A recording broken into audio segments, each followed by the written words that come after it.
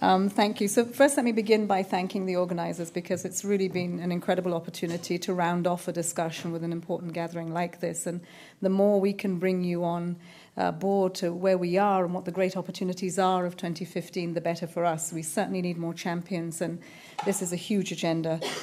It is the last mile. David and I and Macharia and other key, the Secretary General, will be hoping we get to September in one piece. But it will be for a good cause, so I think we're ready. We're ready for that, but I'm really happy to be here today. Over the last 2 years as a special advisor on post-2015, I have been supporting various streams of work, and coming on in the beginning, we really didn't know what the end would look like, and many said to us, 3 years, goodness, do you need that long? We'll talk to you in 2015, and you're on your own for the next 2 years. But I think when you listen to what I have to say now, you'll know that 2 years is almost a short time to have done what member states have put forward for us to negotiate in this last mile, but certainly helping member states to define a new development agenda. I think one thing that remains clear and has resonated above all is that we have before us a unique opportunity for a paradigm shift in international development. It's an opportunity to deliver on decades of promises and efforts, and to put the world on a much more sustainable path to ensure a life of dignity for all.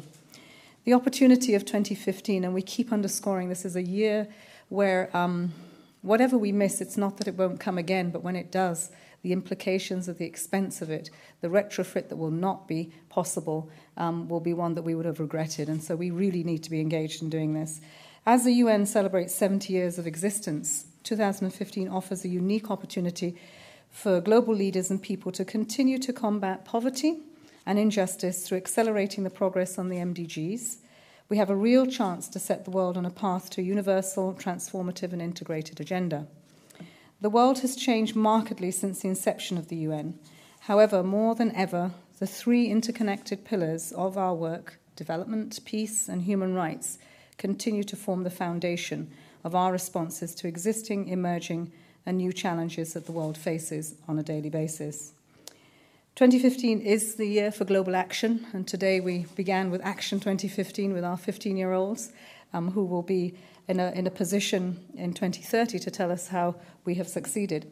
There are 3 key milestones, however, this year that will shape the Sustainable Development Agenda and determine the fate of the world over the next 15 years and beyond. They include the Financing for Development Conference in July, the Special Summit for Sustainable Development to launch the post-2015 development agenda in September, and the Conference of the Parties, COP21, in December, which will seal a new deal on climate change. While these meetings stem from separate processes, their agendas are mutually reinforcing and will need to be coordinated. These 3 components are the 3 legs of the post-2015 Sustainable Development Agenda. The 3 high-level international meetings in Addis Ababa, New York and Paris in the year ahead give us quite an opportunity to chart a new era of sustainable development. Never before have we had a world with a unique opportunity to address such a complex agenda in 1 year. This won't come again, I believe, in our generation. The 2015 global leaders, governments, businesses and people can finally agree to transform the world to end poverty, better meet human needs and the necessities of economic transformation, protecting our environment and tackling climate change.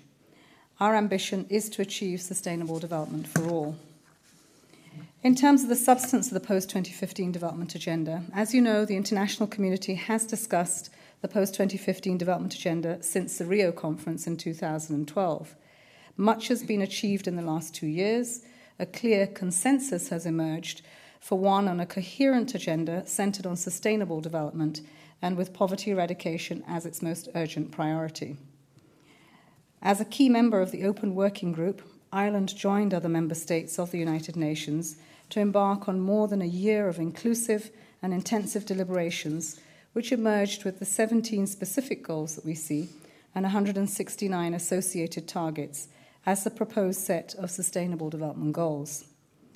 In addition to reinforcing the commitment to the unfinished business of the MDGs, the proposed SDGs have broken new ground with goals on inequalities, economic growth, decent jobs, energy, climate change, sustainable consumption and production, as well as what is new and important, peace, justice, and strengthening of institutions. These are all essential issues that will speak to the priorities of citizens and people around the world. Throughout these negotiations and its policy for international development, One World, One Future, Ireland has made its priorities clear: food security and nutrition, gender equality, women's empowerment, environment and climate change, and the sustainable development needs of small island developing states. I'm pleased to confirm that these priorities figure high on the agenda that we have now that has come out of the Open Working Group. The synthesis report of the Secretary-General has been another important milestone for us at the end of last year. At the request of Member States, the Secretary-General was asked to provide a key input into the post-2015 debate with the synthesis report. Its overarching message is that we need a new universal compact, one that is people-centred and planet-sensitive. Sustainable development is at the centre of the post-2015 development agenda, and poverty eradication, as I've said, is its highest priority. And we hope that we will continue the path of the MDGs, the unfinished business, and hope to solidify their achievements and fill their gaps. We see this in the emerging Sustainable Development Goals. The structure of the synthesis report reflects the four main elements that are needed if we are to arrive at an ambitious and transformative agreement in September.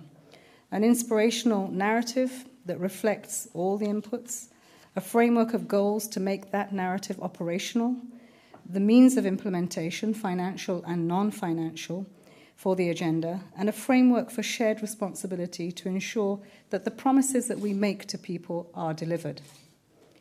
The report strongly reinforces universality and integration as an essential basis for the new agenda.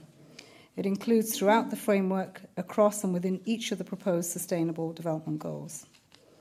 While welcoming the work of the Open Working Group, the report offers 6 essential elements to help frame and reinforce the Sustainable Development Agenda and ensure that the ambition and vision expressed by Member States communicates and is delivered at country level. And this was an important part of the work because the tensions of having so many goals and targets was one that was addressed by both sides of the floor. And I think we are all conscious that what we bring down to the country level in a political agenda has to communicate and be that countries can carry and integrate into their own visions and plans. And so with that, the 6 essential elements that we put forward were dignity, people, planet, shared prosperity, justice and partnership.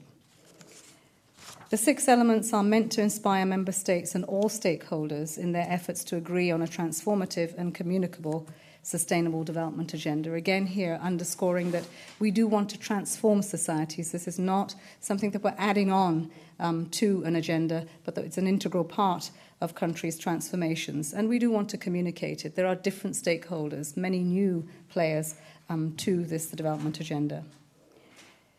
In terms of the implementation, monitoring and finance, implementation will be the litmus test of this agenda and will require serious financial commitment and other means of implementation, such as adequate mechanisms to take full advantage of new technologies and their possible applications to sustainable development challenges.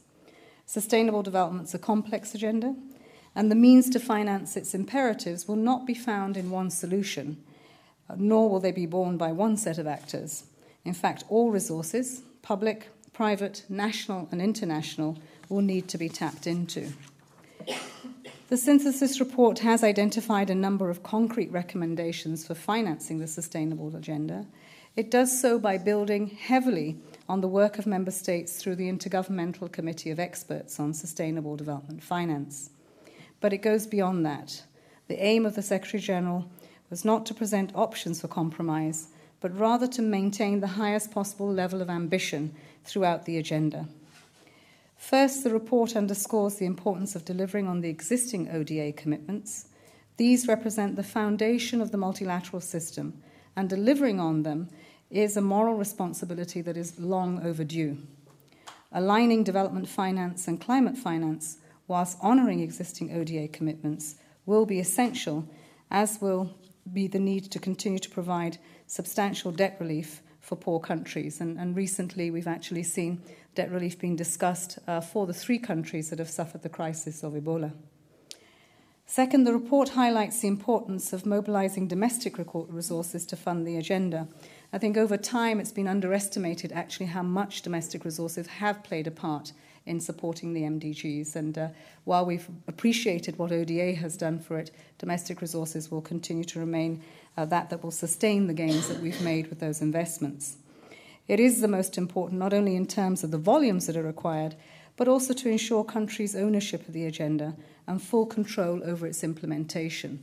So we're not looking, again, to add on to a budget. We're looking to be an integral part of the budget process and the resources that come from the domestic purse. Third, the report highlights the need to look at private sources of financing, both within and across national borders. Urgent action is still needed to mobilize, redirect, and unlock the transformative power of trillions of dollars in private resources for sustainable development, and have these channeled with long-term returns. The result in Addis, therefore, where a compact for a global partnership may be realized, will be crucial. In fact, I know that David's challenge will be that the outcomes from Addis Ababa in July, if they don't meet the expectations of the Sustainable Development Agenda, we then will have a crisis on our hands as to how to produce a whole in September.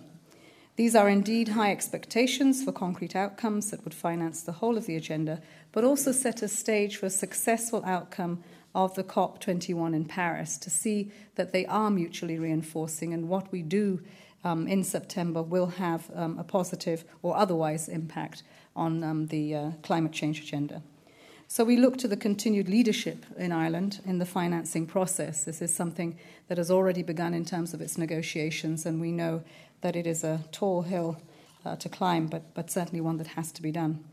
For implementation and monitoring that includes all stakeholders, we will need a data revolution for the Sustainable Development Agenda. It'll be important because it'll be critical to support accountability, and it will be the lifeblood of participatory decision-making. The process so far has engaged all key stakeholders, and we hope that it continues to do so to the end. But it will be more than just the September conclusion. We will have 15 years in which we will have to find a common understanding of how we hold governments responsible to delivering on the agenda. And so, therefore, the data revolution will be key. Lastly, business as usual, as Mary had often told us yesterday, is no longer possible. There is a strong consensus on the need for a strengthened global partnership for the implementation of the new development agenda, and a partnership that should be equitable, inclusive, with mutual accountability and a fair sharing of responsibilities. All people, citizens, civil society, responsible businesses, local authorities, subnational and national governments, parliaments, regional organizations, global institutions, and the scientific and academic communities all have an essential and leading role to play in this transformation. This may be through discussions and consultations that have been happening at the local and international levels, but much more so in the indicators and the measures that we will choose to hold governments accountable. Expectations of the intergovernmental negotiations and the role that we really expect in leadership from Ireland. The role of Ireland as co-chairs of the intergovernmental negotiations on the post-2015 development agenda cannot be underscored. It has been an incredible opportunity for us to engage in our partnership in the UN with Ireland right from the presidency of the EU, where, in fact, the difficult discussions of bringing together development and environment were our major challenge. And at that point in time, it was almost as though the commissions could not bring themselves together. But the position that came under your leadership actually set the tone for agreeing that this agenda would be universal and that it would be about sustainable development. What had been spoken about for decades would finally come of its time. But at this moment, let me applaud the excellent working relationship that we have with Ambassador David Donoghue and the Secretary General, and indeed across the entire UN system. It's not just seeing him as the co-facilitator, which I think is sort of the trouble you get for all the work that you did with us, David, in making it possible for us to come out with an open working group agreement that would facilitate an ambitious agenda in September. This is the final lap as we agree on a transformative sustainable development agenda. The greatest challenge in the year ahead will be to maintain the ambition and momentum demonstrated so far as member states finalise the future framework. The SDGs are the result of a thorough intergovernmental process that, for the first time, and we must not underestimate this, have resulted in a joint, universal and human rights-based vision of humanity for 2030. This is a unique and very significant result. To get 193 persons who are representing member states in New York to agree on this was quite phenomenal. That said, the goals must be communicable and the targets measurable. As member states embark on the negotiations of the final declaration in September, the UN stands, of course, ready to assist in any further adjustments that they may choose to make. And this comes through in the Secretary-General's synthesis report, where he does make those suggestions that we can go further, refine the targets, make more communicable the goals. While the UN system will continue to provide its support, the transition from the MDGs to the post-2015 era will require strong political leadership, and we're confident that you will rise up to this important challenge here in Ireland.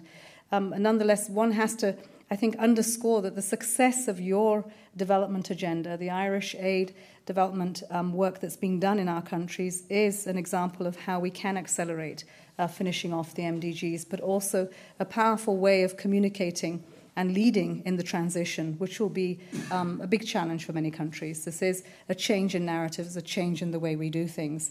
And I think it is those that they trust to deliver that they will be looking to in this transition. Ireland has played a critical role in the process that has led to this important year, and we look forward to this continued leadership of this great nation to enable us use the collective opportunities that are before us. And I certainly was greatly enthused and humbled at the meeting that I had with the President this afternoon. It was an incredible opportunity to see that he not only spoke to the technical and the political side of this, but philosophically, conceptually, and the narrative for this he reinforced with what has to be done. So we are certainly counting on him when David, Macharia, the Secretary-General, myself have fast run out of all the energy that we have and the wherewithal to move 193 people to cross the line. It is leaders like that we will need to come along and say, well, wake up and smell the roses, this is the way you go. And I think he will do that. My interaction with him this afternoon certainly gave us great hope. Your active engagement will continue to contribute to the ongoing efforts, ensuring that the world delivers on sustainable development. As I said earlier today, my meetings twice now with civil society in Ireland, they are extremely proactive. I think that this is a great sign of not waiting to be asked, but actually demanding rights that leaders have to put on the table for a universal agenda. And so we continue to look forward to you holding the United Nations member states and the system itself feet to the fire that we get the best agenda possible. We don't negotiate the ambition out of it. So at this point, let me thank you very much for your attention, and I look forward to the interaction that we have after. Thank you.